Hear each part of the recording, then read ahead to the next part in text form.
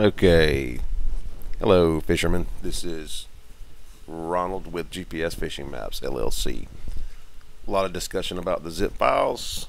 People having problems opening them. Number one, you can't do it from a mobile device and use the SD card files that are found inside this zip file when you get it. Has to be done on a computer.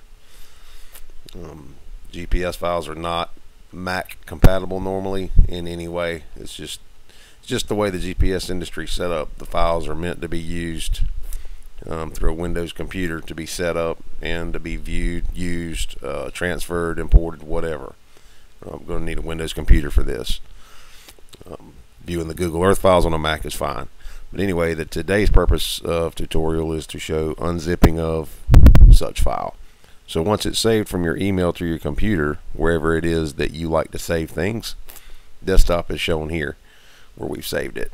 All you do is right click on it and do not click open. You want to click extract files. It's going to create a string here.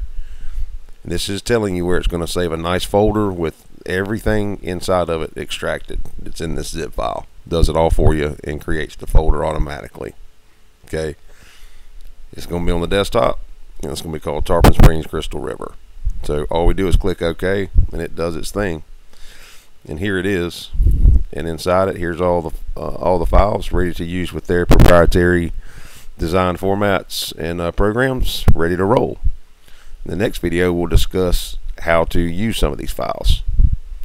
And we appreciate your business, and thanks for watching.